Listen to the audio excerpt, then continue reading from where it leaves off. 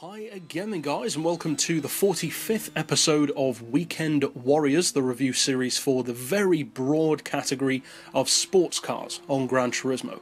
There is a very broad selection of vehicles under that banner. Some you could also categorise even under other categories. Some could be borderline hatchbacks.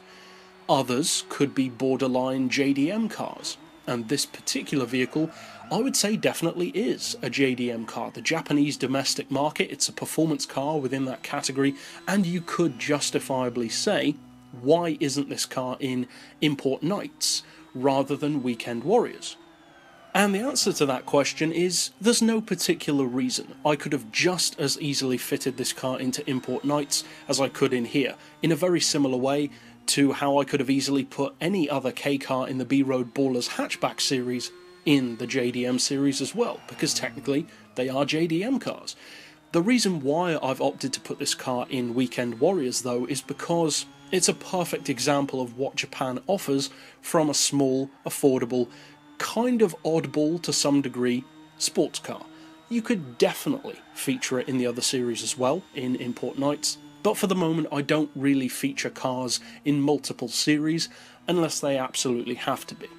So with that kind of semantic point out of the way, what can you actually expect from this car, the Mazda Autozam AZ-1? It's a full premium. You've got some interesting visual upgrades which you can do to the car, some of which we actually covered in my countdown of the 20 cars with the best visual upgrades on GranTurismo. And this is a car which definitely has a strong fan club. In fact, a lot of the small K cars, more so the sports cars within the K car category, do have very strong followings. Stuff like the Suzuki Cappuccino, the Honda Beat, this car, the AZ-1. This one, though, is a bit more exotic, I would say, than stuff like the Cappuccino or the Beat. Now, personally, I do like those cars, although I'd probably never fit in one. The AZ-1, on the other hand, has much more of, I would say, kind of a niche feel. It deliberately tries to be a bit more oddball, more eye-catching, whereas stuff like the Cappuccino or the Beat, they are, to some degree at least, more traditional small sports cars. 2 doors, 2 seats, rag top, very nose-heavy design in the case of the Cappuccino, and a very clearly mid-engine, relatively simple-looking layout in the case of the Beat. This car, on the other hand, has much more of a race-inspired look to it. It's got the gullwing doors, two-tone colours, a very open glass canopy, and it looks pretty cool, I would say. It's not necessarily a car that I think I would actually buy if I had the opportunity, because quite simply there are other cars for less money that I would rather own. But I can totally understand why someone would want an AZ-1. It is certainly a very appealing little car, especially in the K-car class. K-cars don't get the respect that they deserve from the vast majority of people who play racing games. On GranTurismo, K-cars are represented, I would say, very well. In fact, I would say that the GranTurismo franchise as a whole has done a better job of representing the K-car market than any other game has, at least any other racing game that I've seen.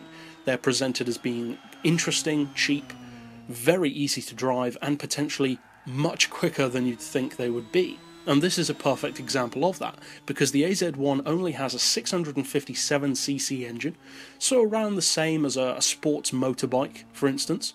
That's not unusual for a K car. They do commonly have very small engines, and from that turbocharged mid-mounted engine, you're looking at 171 horsepower.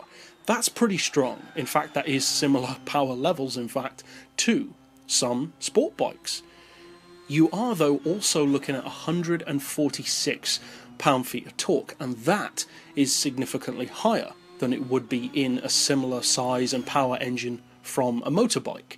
And of course that's because a car needs more torque, whereas a motorbike, generally speaking, doesn't. Now, the weight on this car is very low. It is rear-wheel drive, which is pretty cool.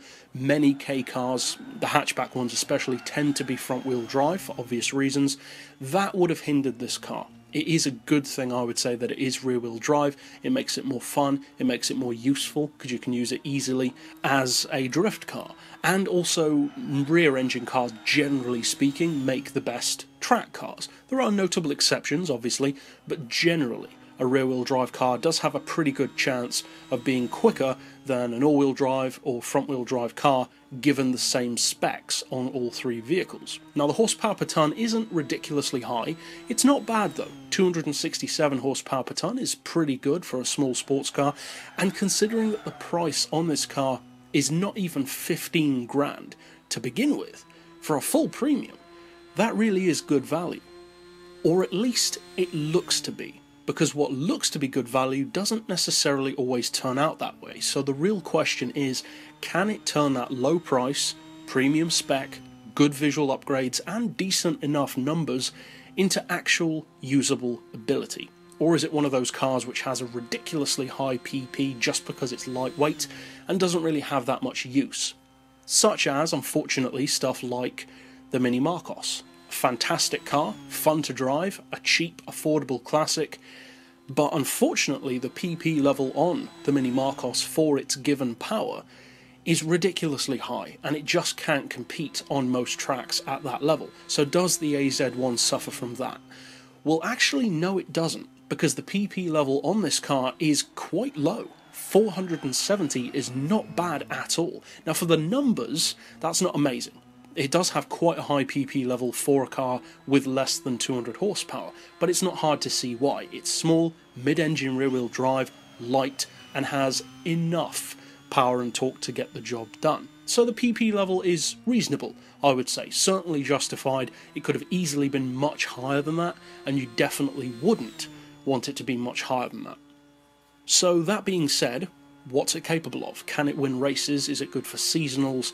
That kind of thing. Is this the next Suzuki GSX R4? Well, to some degree, kind of, yeah. It's not a vehicle which is necessarily the most beginner friendly. The handling can be twitchy, especially in fully tuned form, peak power especially, but with the right tuning, it can be, not surprisingly, fantastic around tight twisty circuits, and the fact that it is a little bit better for top-end performance than some other K cars means that against other K cars specifically, it's a very strong performer, but even beyond that, under the right circumstances, it can outrun and win against cars with a lot more power. So although it's not the kind of vehicle which is going to beat everything, it certainly does have its uses, and it's worth checking out. But that's it overall for this particular pick. I'll see you guys next time, and as always, thanks for watching.